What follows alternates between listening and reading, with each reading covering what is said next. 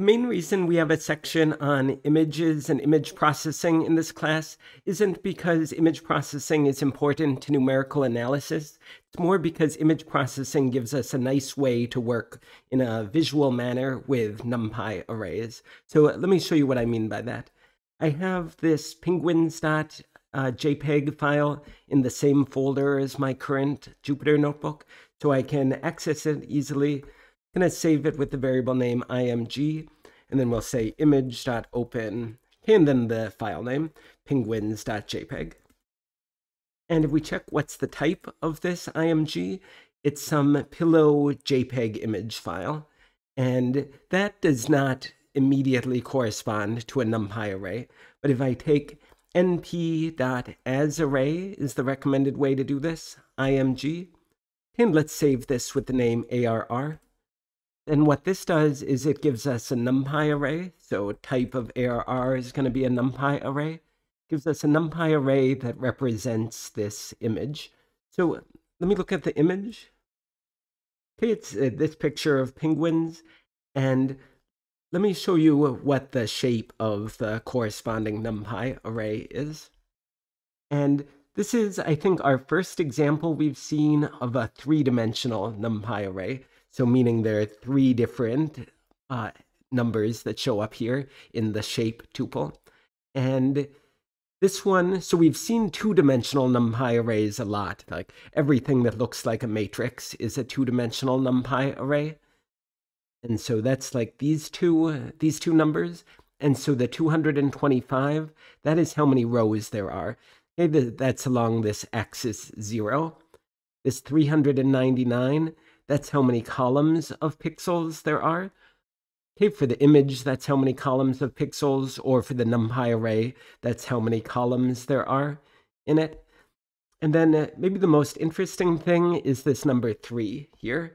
And so what you should do is you should think of this sort of like a matrix, and like with 225 rows, 399 columns, but each entry of the matrix is going to represent a color. And to represent a color, one of the standard ways to do that is with a length 3 vector that corresponds to RGB values, red, green, blue values. So let me show you an example. Let me do ARR square brackets 0, 0. So this is like getting the very upper leftmost pixel. And so the color that's represented in this very upper leftmost pixel is 178, 190, 206. And how you should think of that is this says how much red there should be. This says how much green there should be. This says how much blue there should be. And so the fact that blue is the highest, but not by a ton, that is like saying this upper leftmost color here, it is like slightly on the blue side. And so let me show you what the range is of these values. So let me just do arr.min. And so what this does, it just goes through the entire array and it asks, what is the minimum value, okay, of all of these numbers? So for example, it should be 178 or lower. Hey, it's 0, that's probably what you would have guessed.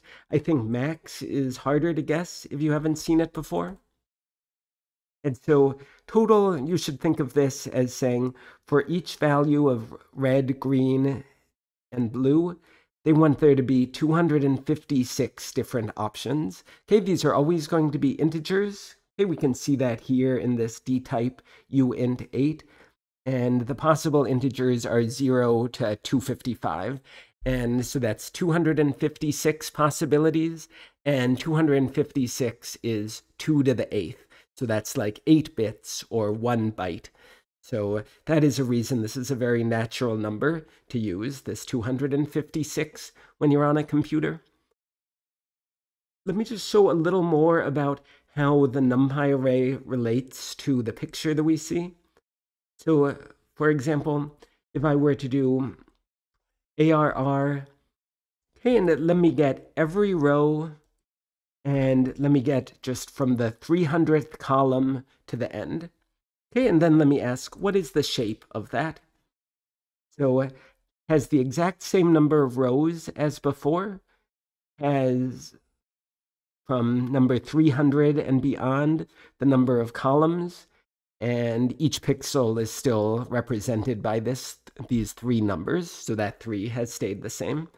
And so the reason I like doing image processing to help us understand NumPy better is because like this is maybe a little abstract, but we can get a visual sense of it very nicely. So let me just show the original before. So this was the original image. And then I can say image.fromArray. So we've seen how to go from an image to a NumPy array. Okay, this was the image. This was getting the NumPy array version of that image. Okay, and here is how to go in the opposite direction. This is a NumPy array, okay, one with 99 columns. And this is how you go from that NumPy array to a pillow image file. Okay, and so it's exactly the last, I guess it was 99, the rightmost 99 columns of this image. Okay, but it's the same number of rows and all the colors are the same.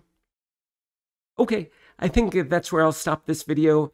In the next video, we will talk about how can we change some colors in this picture. Okay, thank you for watching.